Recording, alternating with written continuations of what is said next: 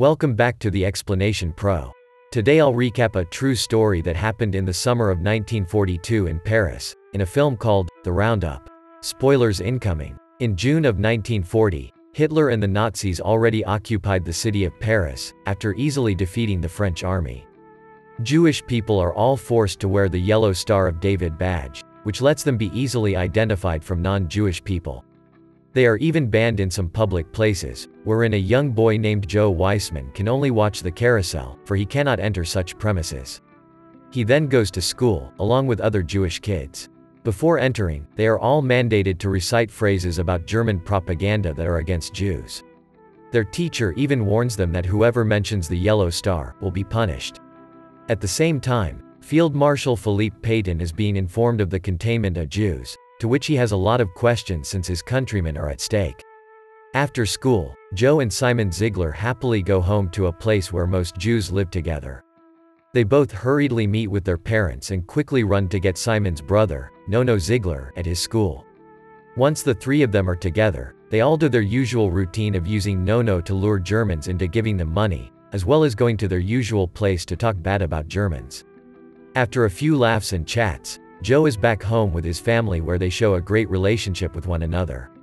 He even acts like Adolf Hitler as a joke, wherein at the same time, Adolf Hitler is shouting aloud his propaganda of wiping all Jewish people off the face of the earth. After his emotional speech, he sits down and talks to Heinrich Himmler about speeding up the process of exterminating Jews before an international outcry occurs. Meanwhile, Police Chief René Bousquet is being pressured by Nazis to deport 100,000 Jewish people to concentration camps. He refuses at first since the number that the Nazis are expecting is too many for them to handle. However, he eventually gives in and creates an agreement with them that the police's authority must be restored. Unknown to many of such cruel acts that are about to happen to innocent Jews, a woman named Annette Monod finally graduates as a nurse in France. She enjoys her day by riding the carousel and going about cycling in the city without any restrictions and worries in her mind since she isn't a Jew. Unfortunately for the Jews, Joe's older sister is upset since Jews cannot join activities like ballet anymore. Their father Shmuel Weissman can only comfort her daughter by saying that the war will be over soon. All of a sudden, their eldest daughter Rachel Weissman tells them to run away since their privileges are being stripped from them, but with the little money that they have, her parents explain to her that they can't leave their home. Back at the office, Pierre Laval continues to persuade Philippe Pétain into deporting Jews. Philippe explains that his countrymen will disagree to deport French-born Jews, and so Laval then creates an agreement wherein they will only apply such acts to stateless Jews, or the immigrants. The office eventually agrees and Bousquet leads his policemen into reaching a quota of 24,000 Jews to be deported to concentration camps. A few days before the forced deportation of Jews, a policeman informs Tati, a non-Jew who lives amongst the Jewish community, that the authorities can invade the community any time now. The night before the invasion, Rachel tells her parents about rumors of them being deported again, but they just shrug it off since rumors like these had happened before, but none came true. As they all fall into peaceful slumber like any other night, the authorities quickly enter their homes, with Tati trying to warn the Jews to run away. The police are instructed that couples and young adults with no children are to be sent right away to Drancy camp, while the others are to be sent to the winter velodrome. All of them are distraught, knowing that even children are to be brought with them. One of them is Bella Ziegler, who is currently pregnant but is mercilessly hit by a policeman. With cries of terror ringing throughout the place, some Jews choose to commit suicide with their children rather than experience hell in concentration camps. The police finally reach the home of the Weissman, wherein Sura Weissman lies about his husband recently passing away to save him. Unfortunately, Joe slips his tongue and tells about their father still being alive. Early in the morning, all families are forced to leave their homes with only essential things to bring with them. Fortunately, some escape. Even wealthy Jews are caught in the chaos, wherein the Traub family is commanded to pack their things.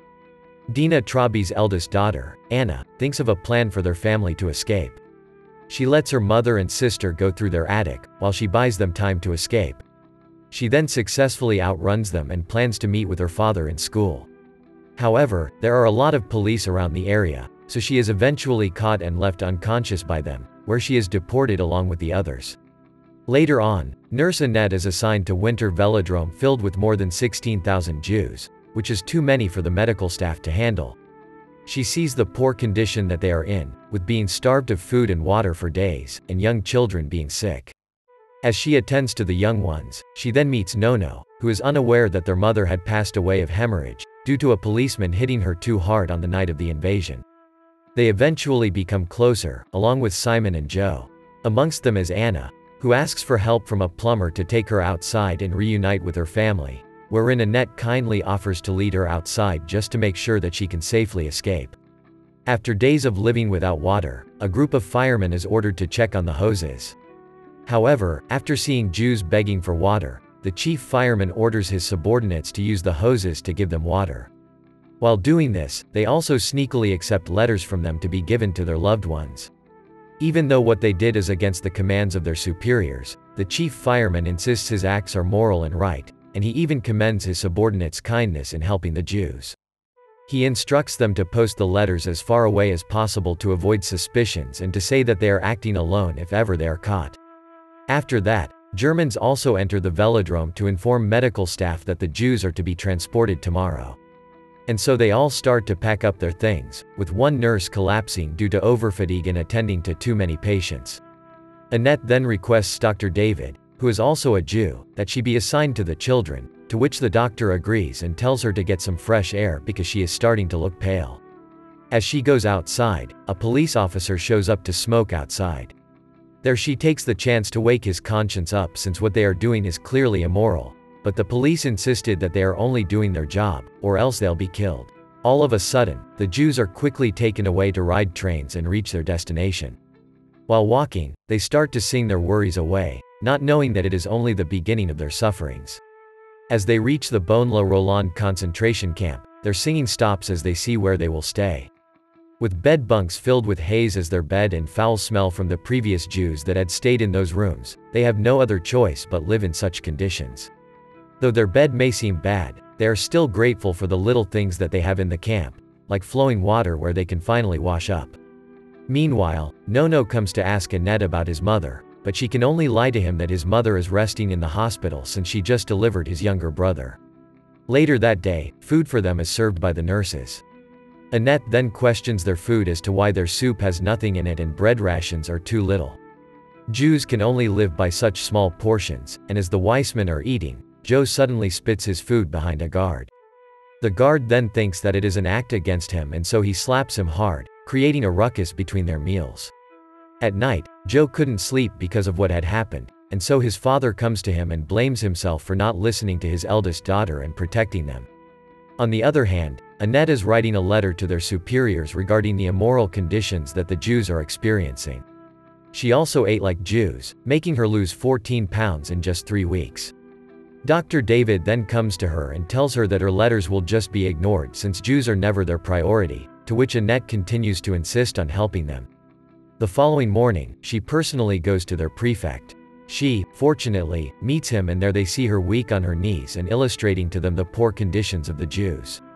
Back at the camp, Anna delivers a package for her mother and sister, where the kids finally get a taste of toffee after a long time.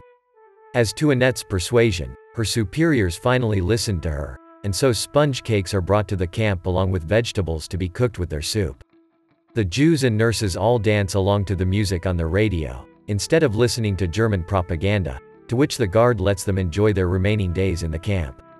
The following morning, all of them are awakened due to them being transported to another concentration camp. All Jews are required to go, including Dr. David. And so Annette rushes to tell him that she will try and follow their convoy so that she can continue helping the children. Unfortunately, Dr. David tells her that it isn't possible. On the other hand, female Jews start to throw their valuable things in their toilet, saying that if ever Germans are to take it away from them, they should pick it up in their feces. As they are all being checked by their names, a woman is beaten up by a guard for hiding money in her clothes. The others can only watch as she is being kicked several times, and among the bystanders are Joe and Sura. As the son and mother are giving away their pieces of jewelry, they see Dina and her daughter being rushed to give away their belongings, and one guard pulling an earring from Dina's daughter's ear, making it bleed. As they all go out, The guards then announce that the children are to be separated from their mothers, saying that it is due to the lack of rolling stock. But the truth is, crematorium chambers are falling behind due to big numbers of Jews that are being killed daily, making it less likely for them to accommodate them all at the same time. They all protest against the guards, even Annette, who rushes to fight for the children's rights. Unfortunately, they are all threatened by gunfires, forcing the parents to leave their children. Annette and the other remaining nurses can only help take care of the children before they are sent away after 10 days. After a while of thinking, Joe finally decides that he will escape the camp along with Simon and Nono. However, Simon refuses since he has hernia due to malnutrition, making it difficult for him to run and carry Nono with him along the way. In the end, Simon and another kid named Joseph Kogan are able to escape the camp with the help of the others and Nurse Annette. The day of the children's deportation finally comes, and Annette is furious at the guards for forcing even sick children to go. All of a sudden, she faints as she is too overworked and stressed due to her current situation. While children are being brought to the train station, Annette is being taken care of by Dr. Juice. He then finally tells her the truth, that the children are being brought to their death, just like what happened to their parents, who were the first ones to be killed as they reach their destination. She fights through her weak body and cycles her way to save the children, but she is already too late, and can only hold onto Nano's doll as she watches the train leave. Moments later, Joe and Joseph see the train that contains the children, and like Annette, he can only watch as his friends and fellow Jews are deported to their death sentence. Years passed, and Paris is finally liberated from the German Nazis in June of 1945. Annette continues to work as a nurse and help the children. After covering them with blankets, she goes to a place filled with faces of Jewish people who had gone missing or are kidnapped by the Nazis during the war. She looks around and hopes to see the children whom she had helped before. She is then visited by Joe, who fortunately escapes and had been adopted. As she bids farewell to him, she miraculously sees Nono, who had survived, and hugs him tightly. Of all the 13,000 deportees in the summer of 1942, only 25 had survived, and out of 4,051 children that are put on the train, none had ever come back. Thank you so much for watching. If you enjoyed this video, please hit the like button and also subscribe my channel for more videos like this. See you in the next video.